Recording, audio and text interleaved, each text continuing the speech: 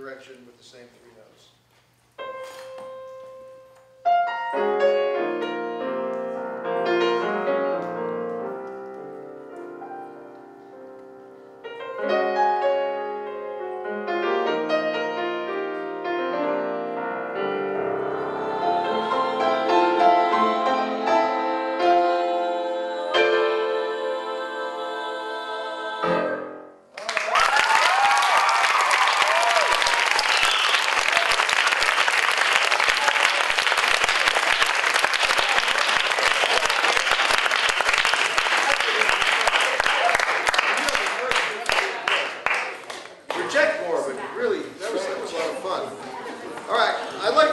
Dancers up here.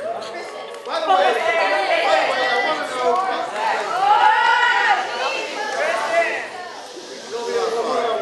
He'll be the soloist. Okay. So, I have a question for you. Now, how do you dancers enjoying the other people's musical parts? And, It was amazing.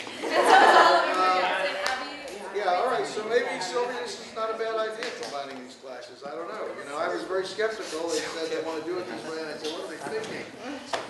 So, anybody have any questions along the way before we just go from one thing to another? Everything's self-explanatory. I gave you all the wisdom at the start of the class. You know everything now, right? Yeah. Okay. All right, so now, what I've discovered over the years of doing this is that nobody knows what we're doing, right? Okay, we all have that in common. Somehow, you guys will all start doing something that looks like it's pre-choreographed and you rehearsed it. I don't know how that happens. It's in the air. But what you'll be listening to me. I'll be responding to you, and you'll be responding to each other. Now let's get away from this mic cord. We don't want anybody tripping, so stay on this side of the line here. The last thing we need is an accidental accident. Okay. Now why don't we spread out a little bit? Let's not be a gaggle. You can come together. Now let's see what we can do. We can start out with a couple of people, and then somebody comes on.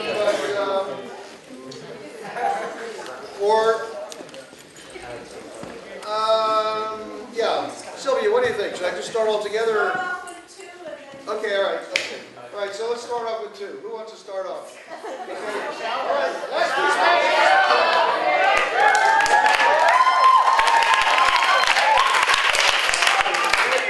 So now don't wait too long. Just you come in. And guys, what are we most comfortable with? Something really modern, or just some contemporary popish, or classic, or nobody cares? Modern angry, or modern beautiful? Beautiful. Modern beautiful. Okay. So I'm going to do one of the things that connects me with the childlike part of my being. Actually, a lot of people don't know this, but I'm actually only a 9-year-old running around an older guy's body. But do not report me, because I will get into a lot of trouble. But there's something very important. As you grow older, you don't ever want to lose touch with the essence of who you are, and that is the childlike part of your being. Because it's the childlike part of your being that responds without all of the adult filters. So, for an artist to be successful, you have to be able to feel and then express what you feel. And you can't do that if everything's blocked. That's not to say you shouldn't be a responsible adult, but you have to be able to balance when to be responsible and when just to let it happen. So I'm going to let it happen here. And, okay, guys, here we go.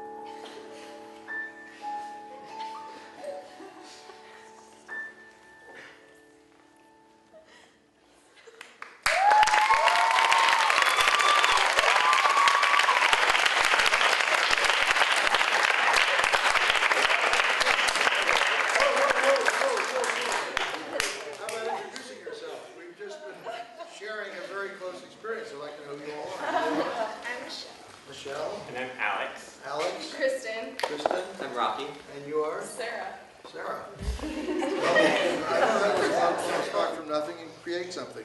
Yes, you have a question? When did you first realize you had the gift? Well, I'm told I was about 3 or 4, and I'd go to the piano and start doing things. But when you do something and it's natural, you don't know that it's a gift. You're just doing it, right? I knew when I was taken to Columbia when I was 9 that it wasn't the usual thing to be examined by the head of the music department at the Teachers College at Columbia. But still in all, honestly, none of my friends did it, but I didn't know that there weren't a lot of people, having similar things. And as I said, I've been earning a living writing music for a very long time and playing, and I've been a recording artist on major labels. And the fact that I could sit down and just do this, I thought a lot of my colleagues could, but they can't, I guess. So, yes. What makes you realize that you feel it's a good enough piece? Because you were talking about how when you were doing famous stuff, you said that you could have done it in 2 hours, but it took you 7 because you... Right. Well, in that case, I was creating a score to a picture, and I would look at, we'd play it back, and I think, oh, no, I got a better idea, just a better idea. I mean, I just did a movie where I actually was asked to do instant composition. It's a very, I think if you go to Vimeo, you can find it's a promo for it. It's called Oki in the Middle of the Ocean, O-K-I, and it stars a Japanese actress named Kaori Mori. She starred in Memoirs of a Geisha, and the filmmakers are from Hello? Is there something that we all want to know? Well, it's a very interesting story. I'm on the Foreign Language Committee at the Motion Picture Academy. I think around 2007 or 8, I met some filmmakers from the Baltics.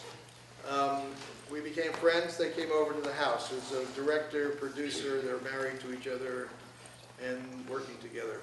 I did the 3-note thing. They picked 3 notes. I recorded a piece. Last fall, I get an email from them. They're coming to Los Angeles. They're shooting a movie, and they want me to be in the movie doing my instant composition. So they actually wrote me into the script that I was doing musical therapy for this person. The lead character was having psychological issues, and she would come to me, and I would do these things, and it would open her up. And she always picked the same 3 notes, and I always did something different for the same 3 notes. So they came over to my home, and we shot what is going to be the opening and closing of the movie. And the director liked the piano stuff so much, he said, I just want to score the rest of the film with solo piano. Would you do that? And I looked at the film, I said, you really might want to have a little more than piano. He says, no, let's just keep it pure, and that's what we did. And then he came back a few months later after the film was edited, and we did the score mostly in about two days, which is enormously fast, just recording right to picture, but it was just solo piano, so it was sort of manageable. Yes? Was there ever a point in your life that you didn't want to do piano? Did I what? You didn't want to do piano? That I didn't want the piano? Yeah. I didn't want to do piano as a career. Well, since piano came very, yeah, you guys can sit down. Although, I like having, surround sound fans, but when I was the piano always came very naturally to me, so I didn't think of it. When I was in high school, I picked up trumpet. I wanted to play with the orchestras, and I got quite good. I was in an all-state band. I grew up in New Jersey, and I played professionally while I was going to school. First couple of years before I earned a living as a composer, I played in bands. So sometimes I played trumpet, sometimes I played piano. Sometimes I was lucky enough to be in a band with a guy there wasn't one band I was in. The pianist played trumpet, I played both, so we would switch. That was fun. But no, I love the piano. It's like an extension of I mean, honestly, for me, at the piano, it's as effortless as easier than speaking, actually. Yes? What would be a practical application to the composition, like the improvising, instant composition? Let me just tell you how I develop my technique and how I develop my harmonic language. And I as I look back, I see what I did. While I was doing it, I had no idea I was doing it. It was just intuitive and natural.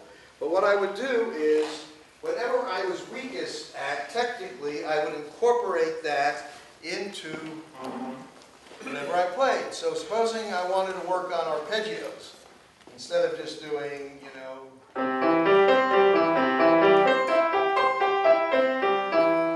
I would do like,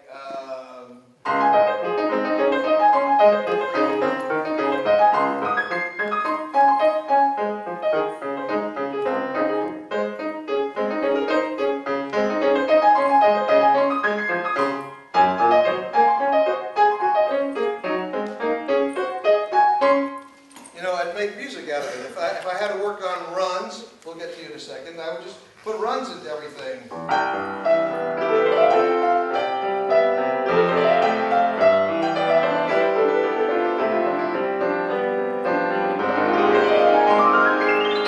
know, and you know, whatever. If I wanted to, you know, practice playing,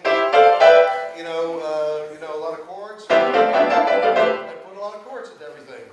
You know, and I developed my vocabulary and my technique. Yes.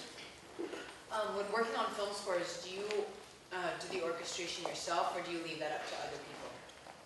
I used to orchestrate everything myself, but as a practical matter, it's impossible when you get busy to do everything yourself. So very few people orchestrate their own things unless there are writing schedules that are not any more realistic for most people in the world. They don't usually give you enough time. Hans Zimmer actually has a factory. And when I first came out to Los Angeles, I think the first few things I did all on my own. And then what cured me was I turned down a movie called Saturday Night Fever, which some of you may have.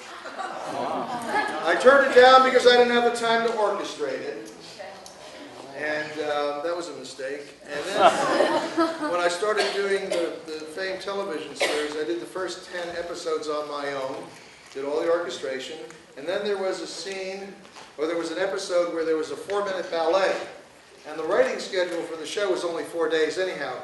So I knew that I needed all 4 days for the ballet, so I had to hire an orchestrator to come in while I did the rest of the show in about an hour. One afternoon I just played the stuff and we recorded it. He took it home and orchestrated it. He did such a wonderful job. His name is Al Clausen. He went on to do The Simpsons and stuff. I started a lot of people's careers, I'm happy to tell you. But I love orchestration. I just finished 2 string orchestra pieces, which are being published by Peters, who publishes Bach and Mozart and Mahler and John Cage, and they're my publishers. They publish all my concert work. Yes, sir? What's your favorite type of music? My favorite type of music is emotionally connected music. Yes. Anything, as long as it connects with you. If it doesn't connect with you, you know, not everything connects with everybody. But I've lived through a period of seeing great experimentation in esoterica, most of which has completely disappeared and will probably never come back, including a lot of things that I experienced when I was a student in the late 60s, when the New York Philharmonic did its new music stuff. And I actually got my bachelor's degree in music composition at Manhattan School of Music, and at that point we were affiliated with Columbia and Princeton, and Milton Babbitt used to come up and Otto Luning, and I was exposed to everything. And, you know, I mean, where are a lot of these people today? I don't know. But it all serves a purpose to get you, I mean, the fact is we're completely liberated, anything goes, we can use any techniques, there are no rules, except at the end of the day, if you don't communicate with another human being, if you don't touch their soul, you have not succeeded as an artist. History proves that. It's not my opinion. Yes? How many hours a day do you practice? Not much. I never play as well as I think I should. I have, out of 40 albums, I have 4 instant composition albums, by the way, which you can all download after the class. Money from your favorite place. 2 are solo piano, 1 is piano and vibes, and 1 is an incredible, really incredible album. Piano and tenor saxophone, which I did with a good friend named Jim DePasquale, and he's also a composer. And we actually have transcribed some of the stuff on the album, and it'll be made available But what's really amazing about this album is that it was recorded in real time, and they're compositions. They're contemporary. I mean, they're contemporary classical improvised composition. I mean, it's new music that was just done, and the ideas are tossed back and forth between them. It's amazing. You have to. It's called In the Moment, and you can listen for free on MySpace. Yes. So, for a melody instrument or like a single note instrument, how would you say that, like in? What do you play? Well, I play flute and I'm learning trumpet. Okay. Are you good? I think I'm decent at You have your flute. flute here? Yeah. Bring it out.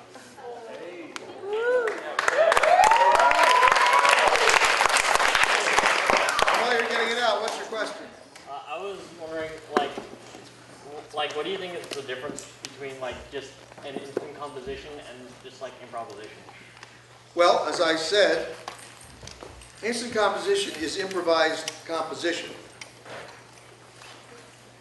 But the reason I use the term instant composition as opposed to improvised composition is because the word improvised is so ingrained in everybody's head with jazz. Or, even in the Baroque period, there was improvisation over figured bass. Chord, like jazz today. But that is improvisation around an already existing structure and composition. And what I'm doing is not starting by playing around with something that already exists. That's the difference. Come on up, let's see what happens. What's your name? Benjamin. Benjamin? Oh, yeah. Hey, Ben. Where are you from?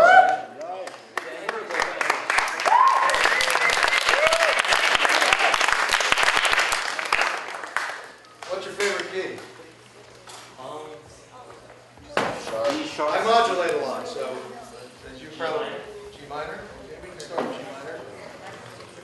minor. Okay, so you listen to me and I'll listen to you. If you come up with a motive, I'll carry it. And listen to what I do. Let's see what happens. Okay, this is the Ben and Bill show now, ladies and gentlemen.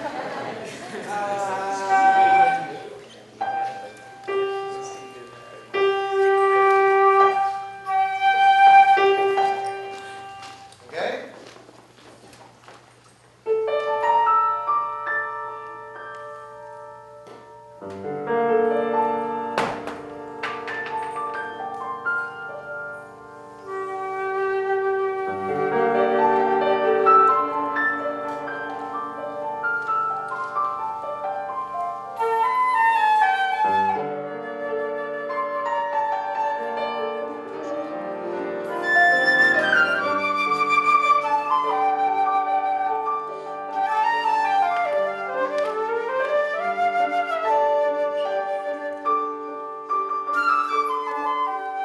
Okay, Ben, hold it just a second. I want you to listen to me for a second, and then I want you to see if you can imitate, just play a line.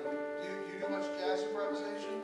Yes, but I'm not very good at identifying those. Okay. So just listen, see if you can, let's just start something simple. Play that. Excellent.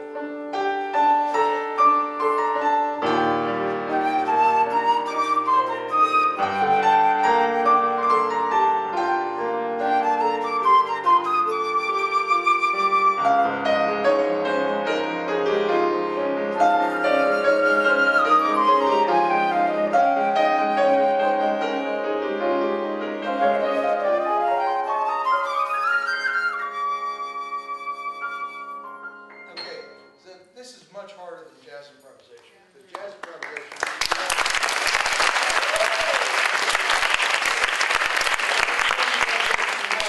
you have a roadmap, you have chords you can follow. So here you really have to be listening all the time, and it does take a certain amount of, I find that even if a musician can't really do the improvisation without me, many of them can do it with me because I'm providing the structure and whatnot. So if you like this kind of thing, then try to get together with some of the keyboard players here, or just, go for it. Do you have any specific questions? Yeah, you're welcome, you're welcome, you're welcome.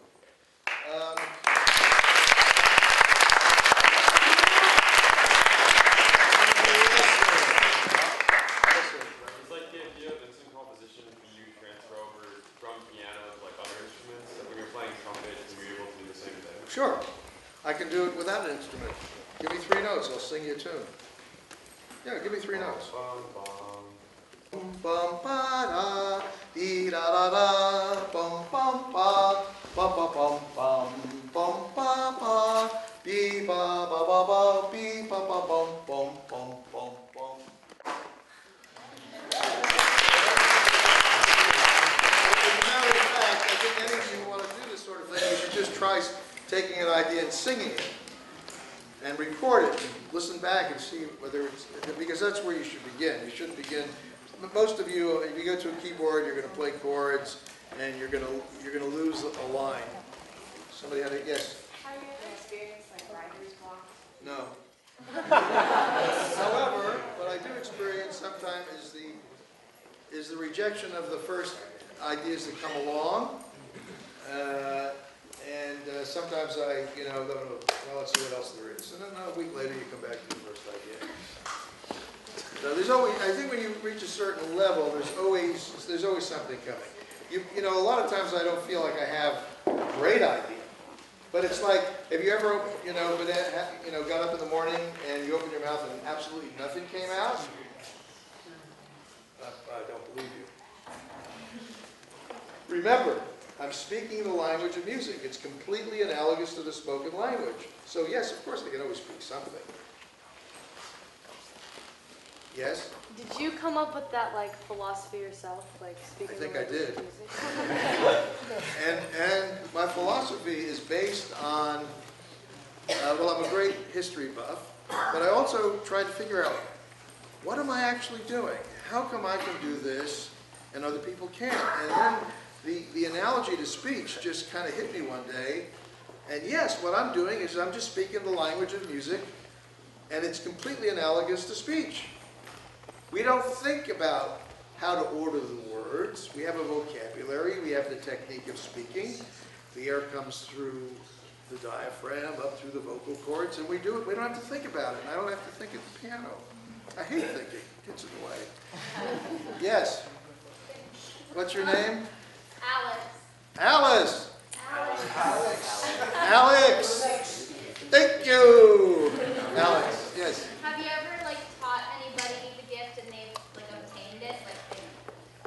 It's a gift. You can't, but I have seen many, many people go from being here to getting over here by just building their vocabulary and building their comfortableness with their instrument. What, are you a dancer? Are you a musician?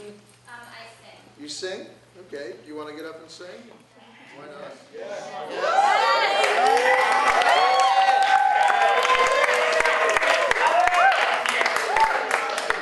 Alex, first thing, never volunteer. Don't open your mouth. Don't ask questions. It's my best friend. Yeah, he's my best friend too. My newest best friend, except for the other best friends back there. So I see a number of wonderful friends back there. So who, anybody want to join Alex? Go Alex. Yeah, go out. Okay, well, we can, all right, anybody else? All right, one more, okay, let's get a guy up here. All right.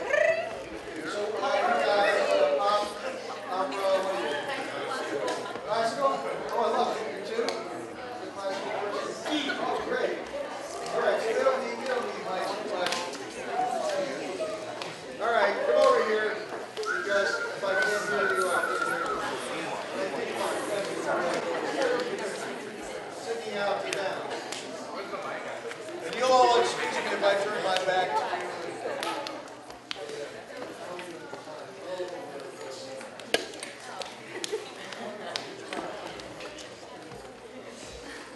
All right, we saw how this works. So I know that your name is Alex.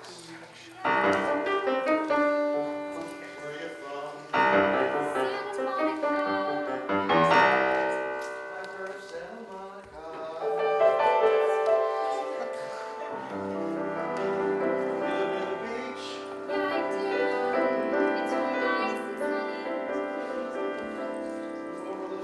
Yes, I'm not the girl in The Exorcist. My head doesn't go all the way around. My name is Clara. Is that Clara with a C or a K? That would have been my first guess, but I know Clara with a K. And you can't be too careful. Careful's with a C. And you are. I'm Ricky with an R.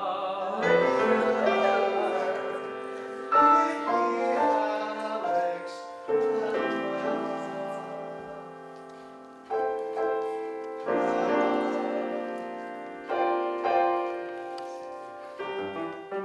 So what do we have to say for ourselves today?